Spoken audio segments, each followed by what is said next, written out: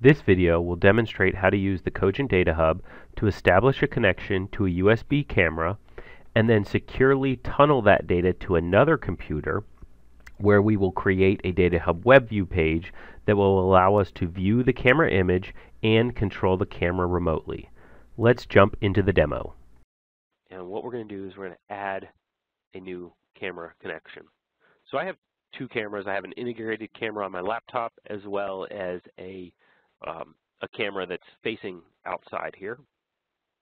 I'm going to set the resolution, something in the middle. We want to do two things. We need the image because we're going to tunnel that data and use it in WebView. And second, we want to be able to enable or disable the camera remotely. Now, if your camera supports these other features, then you can check all these boxes, make them writable, and then control the camera remotely, which can be done. These are all accessible as data points at that point. We need to put this in the camera domain, and we're going to prefix this with outside. So if you have multiple cameras, you could put them all in the same domain or different domains. Really, domain is just a way to group the data, but this prefix is yet another way to group the data. So if we click OK, we then want to turn the camera on, click Apply, and if we look at the view data, we should see that it's updating rapidly. This is the base 64 data point that is showing the image. Now, we also have a way to test the image. If we open it up here, you can see we have cars driving by, and this is the shot from outside my office window. And we're right next to the post office, so you might see multiple mail trucks. Okay, so let's move this here. Now, the next step that we want to do is I actually want to tunnel this data to that other remote machine and then display it in WebView. So let's see if we can put this here, grab our connection to our remote desktop session here. And I'm actually going to make this full screen so that it's easier to read. So when establishing a tunnel, we want to add a master. The master is just my computer. I know the IP address is 192.168.111.60. The data domain that we are tunneling is called camera. And we don't need to use usernames and passwords, although we could. In this case, I'm just going to leave everything else at the default settings. Click OK, click Apply, and let's just check that we have this data working. So, looks like the image is updating rapidly like I'd expect. So far, so good. Okay. Now, I also am acting as a web server here so that we can actually pull up a web page that shows this camera. Let's maximize this. I'm going to log in with the default admin username and password. And I've created a page. I will also show you how to create this page once we get to that. So you can see here we have the camera is working just great, and it's in WebView, and I'll show you how I created this page here in a second. Now, we can disable the camera. So if I uncheck this box here, see that car driving by? Oh, we just turned it off. I need to put it in run mode. Oops.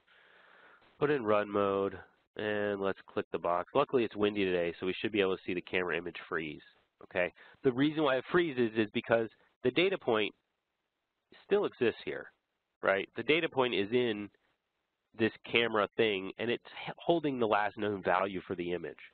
So if you wanted to say make it a blank image or something else, we have ways to accomplish that and maybe show that the camera's off.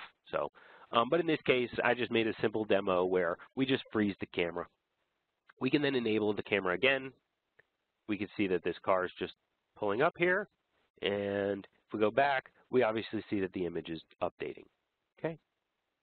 I mean, the same thing can be done from any HMI. So you could write this value of 0.